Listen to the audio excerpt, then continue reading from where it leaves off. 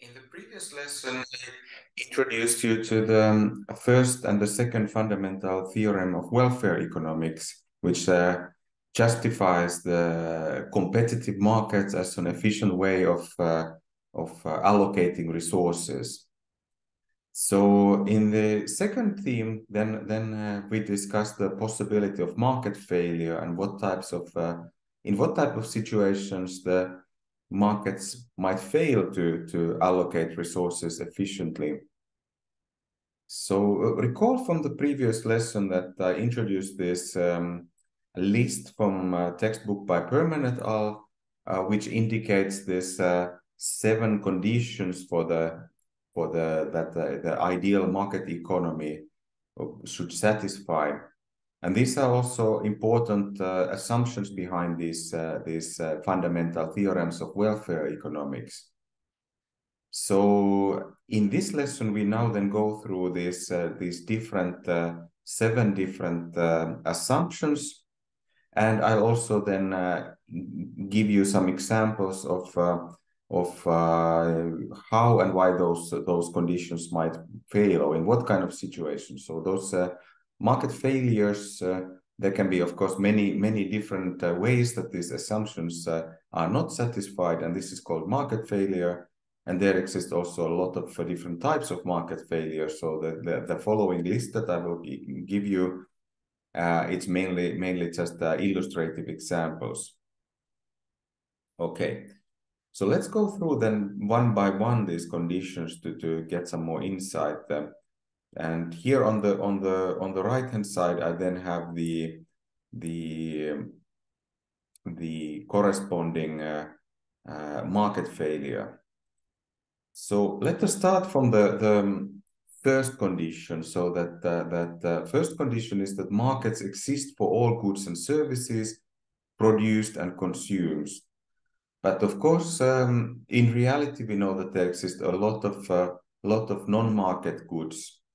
That if you think about, for example, just clean air, then of course, if you think about more this kind of human society, there can be a lot of this kind of aspects such as respect or authority or relationships that are really valuable and are important for our well-being, but which are not necessarily traded in the markets. So, for example, the Beatles were singing that you can't buy love. So I do believe that there exist also many important goods and services that are not available in the market, and maybe cannot be even in principle. Now, then the second condition is that all markets are perfectly competitive. Now, if we then look at the real world markets, then of course there exist monopolies, there exist oligopolies, and then there is this kind of even more general term, monopolistic competition. In the real world, firms are often differentiating their products. They are trying to be different from others to gain some kind of degree of monopoly power, so that they can then get a higher price than their competitors. So it seems that it's not very, at least not self-evident that even if we have some kind of functioning markets, that they are perfectly competitive, that very often firms do have some degree of market power. And that can be also, of course, in not only in the consumer markets, but we also need to think about the factor markets, for example, labor market and capital market. So of course there can be also a lot of market power in the labor market. Now the third condition that states that all transactors have perfect information. So meaning that buyers and sellers, they understand what kind of contract they are going to make, what is the quality of the good. But there exists, of course, if you think about the economic theory, then there is notions such as adverse selection and moral hazard. So if you think about the the adverse selection, for example, is often referred to the insurance markets. So if the insurance company is offering some kind of, for example, some kind of house insurance, then of course, in some sense, the consumers who have, let's say, a wooden house or have a higher risk of that their house will be burning down, then they are, of course, the more likely to take the insurance. Whereas if you are a client with a very small risk, then you might, for example, prefer not to take this insurance. So then the clients of the insurance company may then face higher risk than the general population at large. So this is referred to as the adverse selection. Then there is another is the moral hazard. So then, for example, if you think about the car insurance, so then if the insured person has a very good coverage in the car insurance, then it might also then allow the consumer to engage in more risky behavior, because they know that then even if there is a car accident, then they will get the full coverage. Whereas a person without insurance then would perhaps drive more cautiously, because they know that if there is some accident, then they will have a bigger economic loss as a result. So these are some examples of how this perfect information might be. Then there can be also like asymmetric information that, for example, the seller knows the good much better than the buyer, and the buyer cannot necessarily find out everything about the quality before making this purchasing decision. Then let's move to the fourth condition, which states that private property rights are fully assigned in all resources and commodities. So we will talk about this property rights issue in more detail also in the next lesson. But then, of course, this is something that can be very closely related to many environmental problems. So if you recall this notion of the Coase theorem that I introduced in the previous lesson, so Ronald Coase was arguing that it's enough if we assign the property rights carefully enough, so then these private individuals can negotiate this kind of harm done by the external effects away. But then in the real world, we have often this kind of, for example, open access resources or common pool resources. So I mentioned here on this slide the fish stock. So if we have, for example, some stock of fish, which can be a common pool resources, so anybody just can come and try to catch this fish with different types of baits or nets. So that might result as an overfishing, because you have these individual fishers are just caring about their own catch, and they want to catch as much fish as they possibly can. And when there's not any kind of restriction to this kind of common pool resources, it might be that then that this fish stock is depleted too much, then it would be socially optimal. It might be even that this particular fish species is going to the extinction. So this is one important and related to this kind of natural resources, and one important type of market failure related to this kind of environmental problems and natural resource management problems, compared to the situation that, for example, you have some privately owned lake where the owner can then restrict access to this lake and do this kind of more sustainable fishing.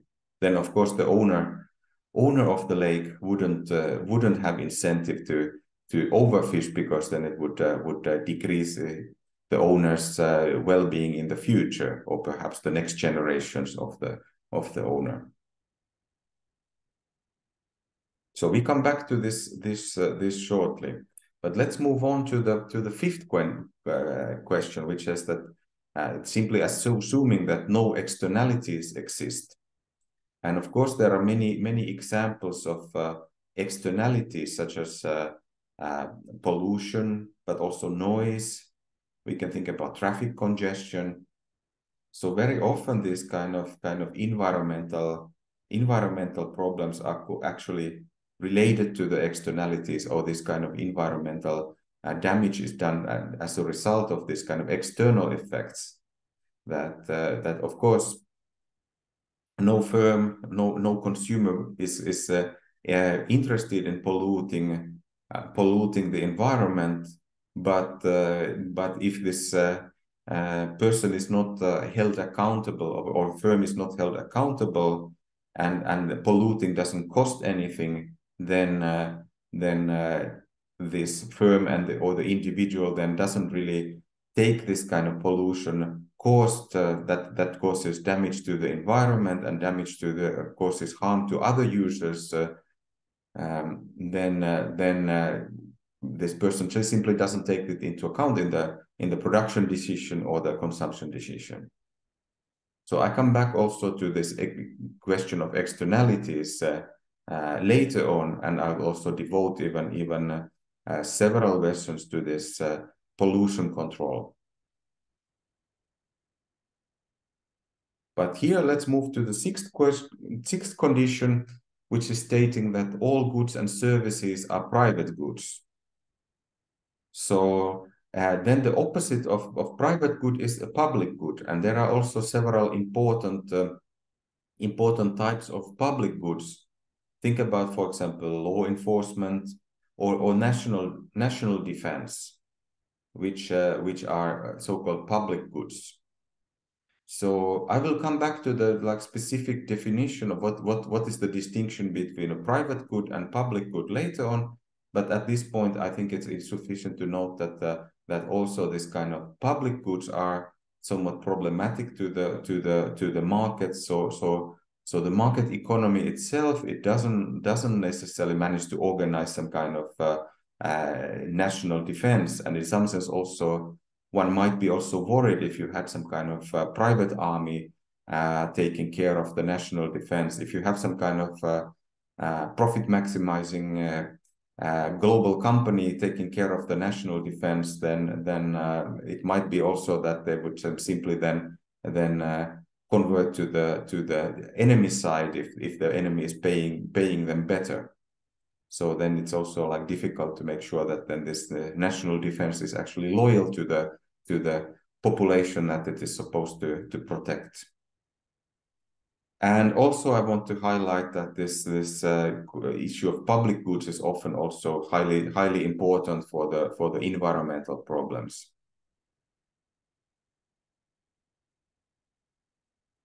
So then, okay, the second part of the statement was that simply assuming away that this kind of public goods are not available.